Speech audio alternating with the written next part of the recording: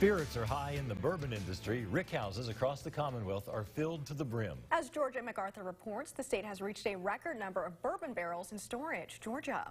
Yes, Imani and Marvin, 11.4 million barrels of bourbon, or 12 million when you include the other aging spirits. The Kentucky Bourbon Association says it is a call for celebration. However, industry leaders say the taxes set for bourbon are ruining the party.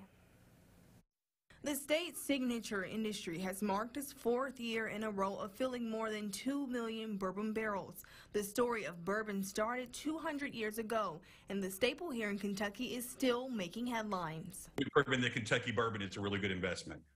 Just over the last 10 years, we've doubled our employees. While barrel records are typically a cause for uncorking a bottle and celebrating, the impact of aging barrel taxes is more a cause of concern.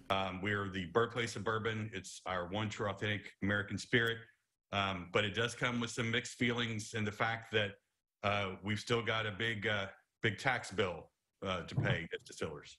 Kentucky remains the only place in the world that taxes the aging barrels of spirits.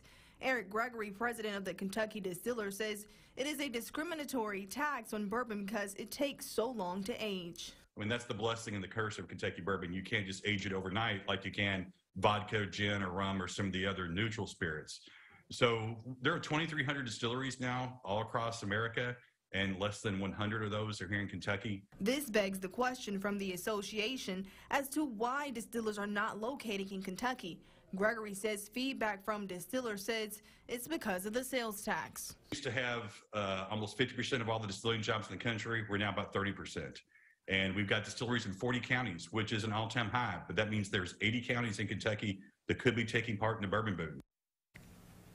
And Eric says the Kentucky Distillers also pays more than $1.8 billion in federal alcohol taxes, which he says is by far the most among any state. Kentucky ranked 29th in the country in the rate of adding new distilleries.